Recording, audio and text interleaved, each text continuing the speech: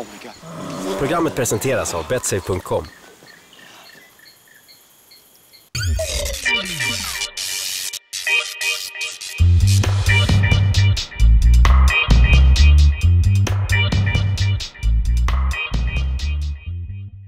Man snackar här från MMAnytt. Jag sitter här med Sirwan och Brad Pickett.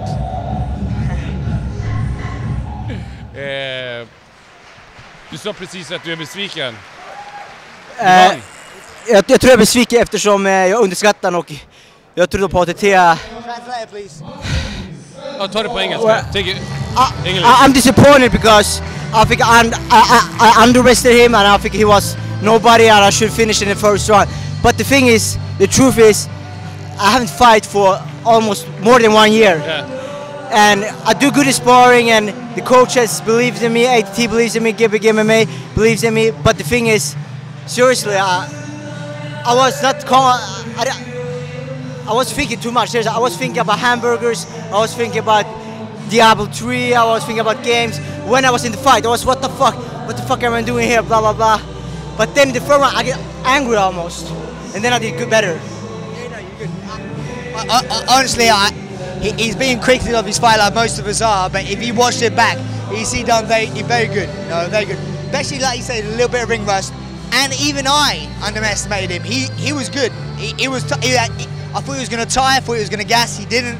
Yeah, he had a good gas tank. No, he was here to fight, and it was no scrub. Exactly, he was here to fight, and I was not thinking that. I think I would break him mentally so quick, but the guy was there for fight. A lot of other guys would have crumbled to the pressure that's so important at times. He was some really good shots, and like some people were just like, okay, I'm here for my paycheck, I'll give up. That guy was tough. He fought the whole time, and he didn't give up, man. So hats off to him. But so fought a really good fight in my eyes. Why did you guys underestimate him? It's not a case of underestimating him. It's just that maybe we look past him. I think it's very stupid. Him, right? No, it's not. It's not that we look past him because anyone's here to fight. But he surprised me because he was really tough. I didn't think he wasn't going to be that tough, but he took a lot of damage, you know, and he came back and he was fighting, and he was very skilled. We knew he was skilled on the floor, but he's a bit wider on his feet as well, which I talked to Sirwan a bit about. I wanted to keep it stand up a little bit more, but I know how it is when you've been out for a long time. Sometimes you don't feel comfortable on your feet. You want to get it to the floor and be safe. Where with him, he's not safe on the floor. He's dangerous. Where I wanted Sirwan to stand up a bit more about it. But at the end of the day, he won. He fought really well, and I'm very happy. Talk us through the past year. How did you prepare for this fight, and what have you been doing for the last year?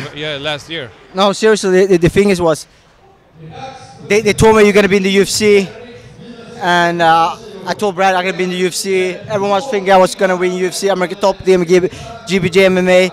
So I was training a lot of technique, and I didn't sport too much. I didn't sport for 3 months almost. Just make me ready for UFC, and then they told me you're not gonna be in UFC.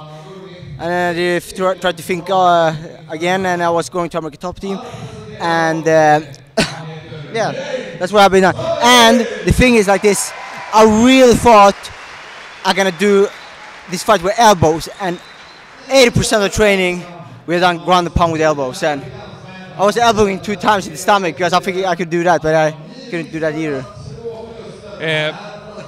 Were you disappointed when you knew that you didn't get the UFC contract, and do you think you will get the UFC contract now? Are your hopes up again for the UFC? I'll answer that for you.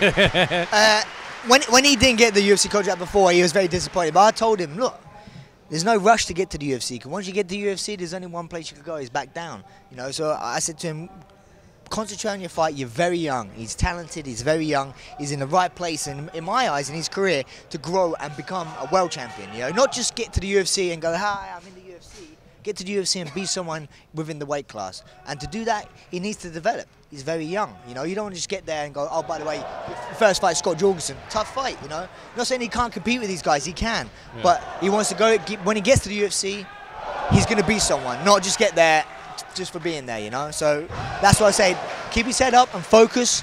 It was a long time and not fight. Now he's had this fight. He's going to just go back, relax a little bit, play some Diablo 3, and then we're getting back training again and get him a fight soon. Where do you see his future? Will be in the UFC, but not. I'm saying take his time. You know, he looks 39, but he's 23. He seems stressed. He's 22 actually, and he looks 39. No, seriously, I cannot describe it. First of all, I got tired. I shouldn't get tired. Everyone gets tired. I shouldn't get tired. I shouldn't get tired. I don't know if it's my weight cut because I think I cut a lot of weight. How much did you cut? I think I weigh 70 kilos right now. Yeah, and that's like 9 kilos from the weigh-in. So, yeah, I cut around that. Not in one day, but 1 week I cut 70 kilos. Yeah, I do. I mean 9 kilos. And the thing, I'm fucking tired. I got my sore throat. I mean, my throat is sore. You haven't fought for a long time, so you get. I know it is. You get a little bit of ring rust sometimes and stuff like that. Oh, sorry. Yeah, you get a little bit of ring rust when you haven't fought for a long time and stuff. But honestly, he done really well. And I want him to watch his fight back because he's big. You know, you just want a belt, bitch. Yeah. So you should go to Asan. I'm gonna go to Asan. Okay. Hey, I need the water. Hey. Fuck, I got so thirsty all the time. Ska vi fortsätta på svenska? Det kan vi göra. Du vann. Hur kan man vara besviken då? Det är väl Okej, helt ärligt. Ja. Det är det här som är problemet. Helt ärligt, jag underskattar den. För jag trodde jag skulle gå in dit.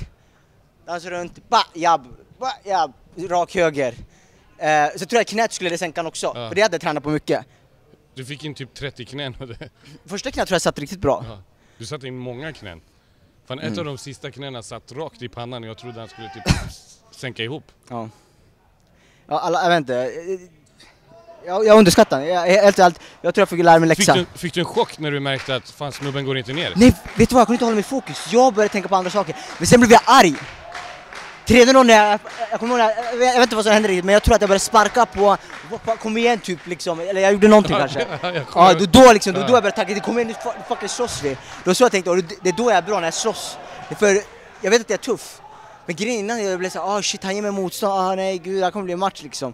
Så helt ärligt, jag tror jag får lära mig läxa, jag underskattar honom. Och sen, nu vet jag också att jag ska inte vara borta ett år för match. Jag ska matcha om 3 månader igen i alla fall. Fan, jag vet inte vad jag ska säga. Grattis. Slut på intervjun. Vill du tacka dina sponsorer? Jag tackar Epic, jag vill tacka Macon, American Top Team, Aloe drycker. Min hemmaklubb här på Gbg MMA har gjort så otroligt för mycket för mig. Och MMAnytt som jag bloggar för. Ja. Besök Sirwans blogg på MMAnytt. Exakt. Ska du åka tillbaka till Miami igen eller?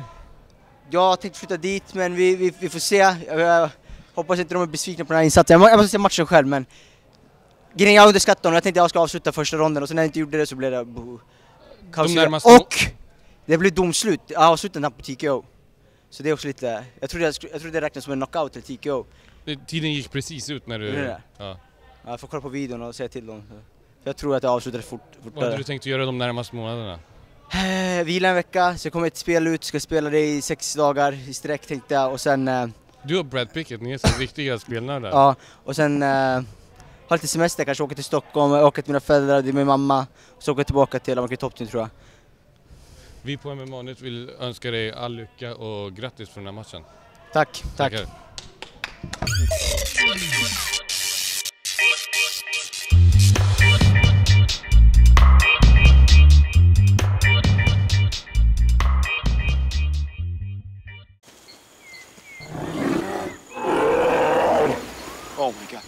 Programmet presenteras av betsafe.com.